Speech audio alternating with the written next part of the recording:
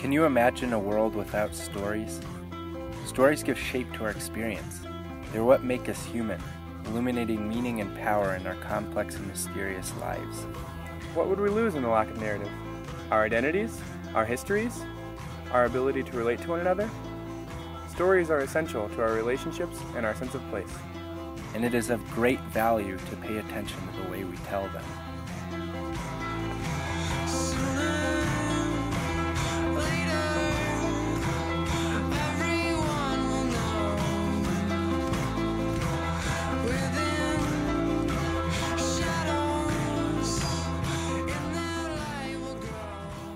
Hi everyone, this is Mark. And this is Oliver. And we're here to present a class we'll be teaching next block, right? Mm-hmm. On audio documentaries. We wanted to give you a little bit of an idea of what we'll be up to, so here's a clip from a program called This American Life on NPR. Yep, here it is. There's this bridge that's part of Chicago's Lakeshore Drive. It crosses the Chicago River. You can see this bridge from the offices at WBEZ. It's really close. But unless you're really looking for it, you would miss the hole that is halfway across the bridge.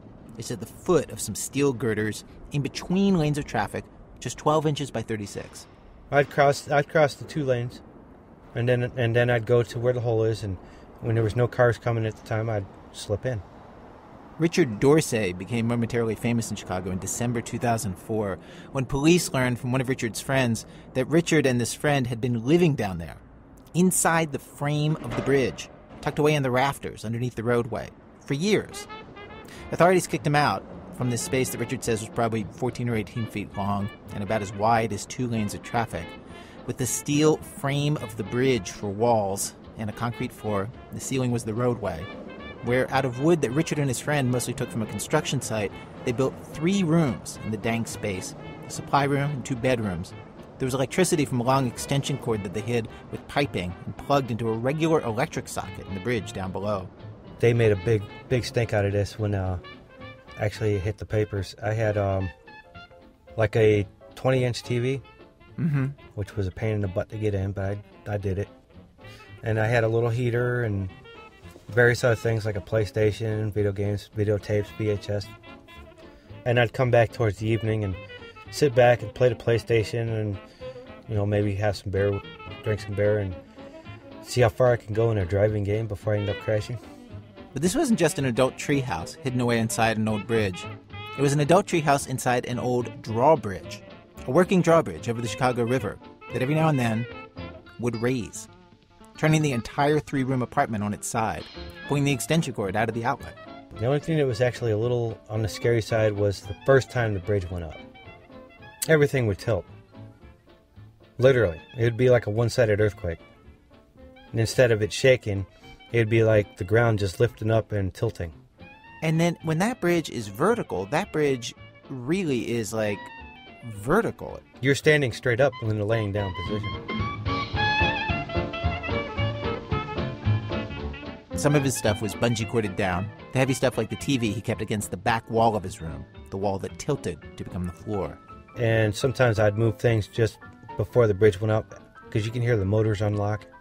And there's a bell on that bridge. Yeah, there's bells. So the bells go off, you hear the motors start.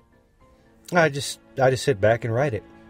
And I just lay there, and then as the bridge went up, I slowly slid towards the wall, and then when it was totally standing straight up, then I'd be standing straight up on that back wall. With the mattress next to you? Yes. And after that first time, it was kind of like a rush going down a hill on a roller coaster, where you get that laugh and you feel all relieved, and it's real great, Richard's been out of there since 2004. He lives with friends in a house now in the suburbs. And when he talks about his little nest in the bridge today, he is surprisingly unsentimental. It was hot as hell in the summer, he says, and freezing in the winter. And the ceiling was just low enough, 5 feet and change, that he used to hit his head. But as we talked about it, there's also this.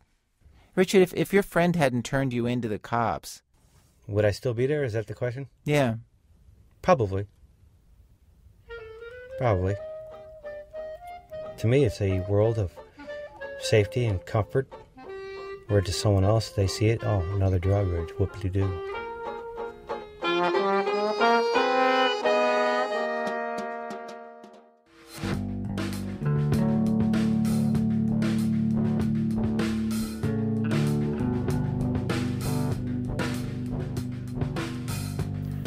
Our class will be devoted to the exploration of collecting and narrating stories.